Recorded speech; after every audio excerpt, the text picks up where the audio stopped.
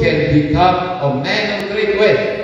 ugomba gukoresha aya mategeko 10 mu butunzi bwawe. But Jesus declared it is almost impossible for rich person to enter heaven.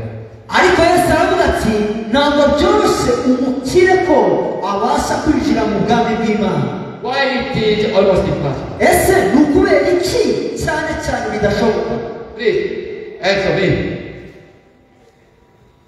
Please answer me. nimusubize kubera iki bidashoboka kuko umukire cyangwa se umutunzi ashobora kwinjira mu bwami. Why it is easier for a camel to go through the eye of a needle than for a rich man to enter heaven? ese ni ukubera iki tuvuga ko byoroshye?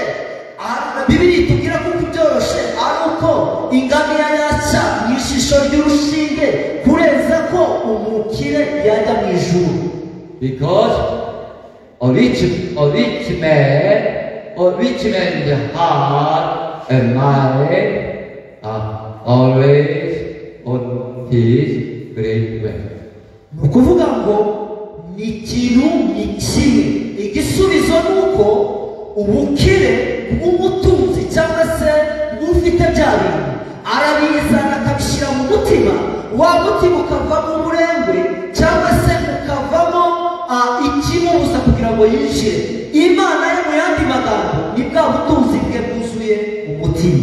Because a rich man's heart and mind are always on the things below, are always on earth. kuko ku isi umukire buri gihe abasha gufata barya abantu bose baciye bugufi cyangwa se badafite ibintu nk'ibye, akabasha kubakandamiza cyangwa se akanabategeka cyangwa se akabakoresha iby'uburetwa biterwa na bwa butunzi afite. He knows very well the power of money. kuko ibyo byose biterwa n'imbaraga z'amafaranga. He knows very well the power of great wealth. kuko azi imbaraga z'ubutunzi. So his heart and mind are always on the things below. ni ukuvuga ngo abarusha bose cyangwa se abarushije bwa bukire buri gihe azabakandagira ku mitwe kandi azumva yuko ari we ari hejuru. So it's almost impossible for a rich man to enter heaven. niyo mpamvu rero umukire kwinjira mu ijuru ni ikintu kitoroshye. That's why Jesus commanded you more strictly. Seek first his kingdom and his righteousness. niyo mpamvu bibiri ijambo ry'Imana rivuga ngo mbere tubanze dushake ubwami bw'Imana no gukiranuka kwayo. Seek here first the eternal kingdom of heaven. ubushake ubwami bw'Imana. Seek here first the eternal kingdom of heaven. Even if you die tonight, ushake ubwami bw'Imana mbere ya byose, habe n'ubwo wabwizera warangiza ugapfira even ijoro. if you die tonight, you must absolutely enter heaven. uyu munsi uko waba uri kose icyo waba ufite, uwaba umukene cyangwa umutunzi, wabaje gushaka ubwami bw'Imana nubwo wapfira ijoro wakwinjira mu ijuru. Seek first to be blessed spiritually. mbere na mbere dushakishe kugira ngo tugasanirwe mu by'umwuka. And all these things you need on earth will follow you. ni ukuvuga ngo ibindi bintu byose dutekereza bidufasha hano kuri iyi si bizakongerwaho. My dear pastors, but very unfortunately, many of you have tried to be blessed first materially. nshuti bavandimwe b'abapasiteri bagenzi banjye, birashoboka kuko kubw'amahirwe makeya hari abashobora kuvuga ati reka tubanze tugasanirwe mu bifatika. From this time on, you must make every effort to seek first to be blessed spiritually. ariko icyo gusaba ni uko wakoresha imbaraga zose ugashakashaka ibishoboka ukabanza ugahabwa umugisha mu by'umwuka.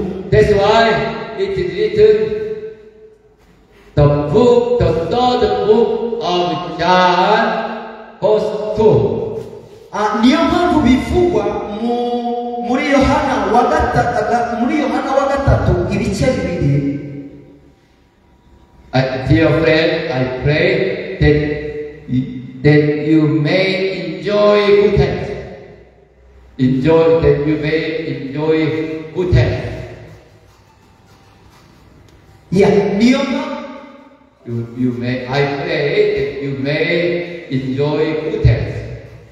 niyo mpamvu mbasaba nshuti bavandimwe kugira ngo mugire ubuzima bwiza And all may go well with you. byose bizababera byiza. But even at your soul is getting along.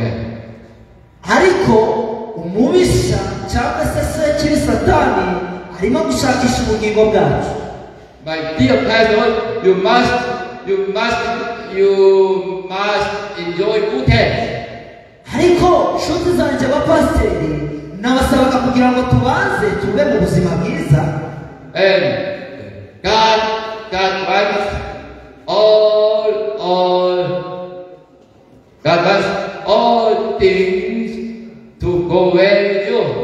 ariko icyo Imana igushakaho ni uko ibintu byagenda neza mu buzima bwawe. But the order, which is the first, the order is the most important. Which is the first? ibi ni byo bya mbere mu buzima. Which is the first? The order is the most crucial point. ni ukuvuga ngo ibi ni byo dutegereza nk'ibyo twizera mu buzima bya mbere by'iba vuga ubuzima. Even as your soul getting even as your soul is getting along well. ni ukuvuga ngo ahangaha muri ubu buzima tuba tugaragaza hano ni ukuvuga ngo hano hariho ubugingo. niba ubashije kwizera iby'umwuka turi hano mu bugingo, kuko nanone niba tudashakishije mbere iby'umwuka satani arimo gushakisha ubugingo bwawe. You must have good health. ugomba kugira ubuzima bwiza. You must have good health. ugomba kugira ubuzima bwiza. It's not you cannot even do the work of God. ariko udafite ubuzima bwiza biragoye kuko nabwo ushobora gukora umurimo w'Imana. If you lie down on bed, how can you do the work of God? iyo ubyutse ku gitanda cyawe utekereza se ni gute ushobora gukora umurimo w'Imana. So you must enjoy good health. ariko ni byiza kugira ngo ubashe kugira ubuzima bwiza. And all things must go well with you. iyo ufite ubuzima bwiza ibintu byose bigenda neza. God wants all things to go well with you. ibintu byose byagenda neza. But first of all, your soul must be prosperous. ariko ikintu cya mbere ni uko tubaza kugira ubugingo bwiza. First of all, your soul must be blessed. ariko koresha ibishoboka byose kugira ngo ubashe kugasanirwa ufite ubugingo bwiza. If your soul is not blessed, even though you do have now good health, you can entice die. ni ukuvuga ngo iyo udafite ubugingo bwiza, aho turavuga umwuka tugira ubuzima bwiza, aho turavuga iby'umubiri bifatika, ni ukuvuga ngo biragoye kugira ngo ubashe gukora ibyo. Okay. Even if you enjoy good health until your last breath, you cannot enter heaven. ariko ndakubwira kuko ubashije kugira ubuzima bwiza ukishimira mu buzima bwiza nubwo wabwishyiramo igihe kirekire, ndakubwira kuko udashobora kwinjira mu buzima bwiza. If you not spiritually blessed, even if you enjoy good health until your last breath, you cannot enter the eternal glory. ikintu basaba ni uko muri byose ari byiza, ariko ntitubanze tumenye wese mu by'umwuka duhagaze gute. nitumenye uko duhagaze mu by'umwuka, ubwami tuzaba tugufite n'ibifatika. That's why you must make every effort to be blessed spiritually first. niyo mpamvu babwira ngo tugomba kugira imbaraga zose tugaharanira kugira ngo tubanze twuzuze iby'umwuka. Remember, you must make every effort to be blessed spiritually first. byumve neza kuko imbaraga ziva muri wowe kugira ngo ubashe kugira imbaraga zo guharanira mbere. Until now, many of you have tried to be blessed materially first. Ndabizi nabitekereza nawe abitekereza, ariko muri twe benshi hari abatekereza kuko bagomba bakagombye kuba bafite ibyo bifatika mbere yuko bagira iby'umwuka. You cannot, there is a big possibility that you cannot enter the eternal glory, eternal happiness of God. Ariko icyo nakubwira ni uko ubanjije iby'umwuka ufite iby'umubiri ndetse ufite n'iherezo ritandukanye. So it's up to you Iwowe biguri to be spiritually blessed or not. amahitamo ni wowe kugira ngo ubashe kugasanirwa mu by'umwuka ubone kugasanirwa mu by'umubiri. Please repeat after me once again. Ongera usubire muri aya magambo. I have put my hope in your word. Nasize ibyiringiro byanje muri Yesu. And my delight is in your word. Kandi nasize gukiranuka kwanjye muri wowe. And on your word I meditate at night. Kandi ijambo ryawe nditekereza ku manywa na nijoro. Father, it's my strong decision. Data, ni wowe ushoboza kugira ngo mfate uyu mwanzuro ukomeye. Help me. Fasha. Support me. Fasha. Sustain me all the days of my life. Data, fasha mu minsi yanjye yose yo kubaho. And bless me spiritually first and then materially as well. Fasha mu by'umwuka ndetse no mu by'umubiri bifatika.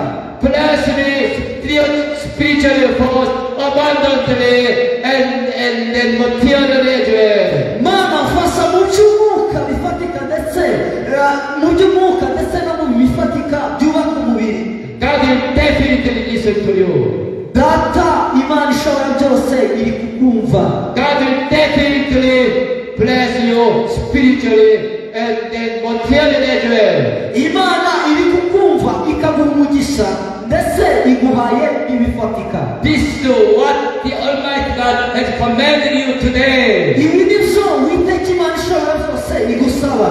Praise the Lord. Imana ihimbaze. Imana ihimbaze.